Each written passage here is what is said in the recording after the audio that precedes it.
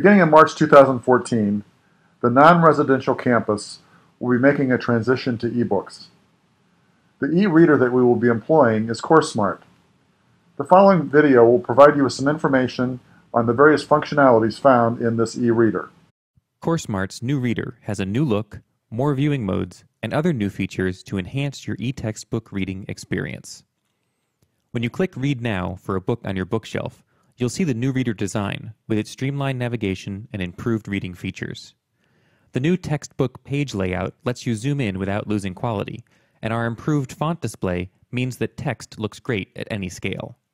The default view shows one page at a time, but you can switch to a side-by-side view for a more book-like feel. You can also choose continuous scroll if you don't want to click next page every time.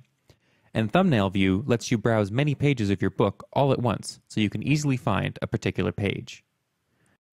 Click on the Table of Contents button for easy access to any section of the book. For more specific navigation, enter a page number in the Go To box on the right, or use the keyword search tool on the left. When reading, add notes to a page by clicking on the yellow note. CourseSmart's notes now have options for text formatting, letting you emphasize the most important points to help you learn more efficiently. Click on your notes to preview them on the screen. You can also bookmark a page with a single click. If you come across a specific passage you want to remember, just highlight the text with your mouse. You can choose to highlight the selected text, add a note to it, or select Copy to copy and paste the passage. See all of your highlights, notes, and bookmarks in one place by clicking the navigation button on the left, then clicking either My Notes or Bookmarks. Here, you can easily jump to a passage you bookmarked, review your notes in one summary, filter, and even print your notes for a class or test.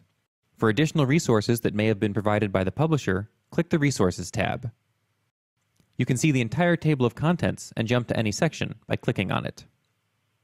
If you're having trouble using the new reader, or you just prefer the old reading experience, you can always switch back to Classic mode. This gives you the same CourseSmart reading experience veteran users are used to. Users who require e-textbooks in an accessible format can still request them by contacting customer service. Thank you for watching. For more information about this or any other feature from CourseSmart, please visit CourseSmart.com.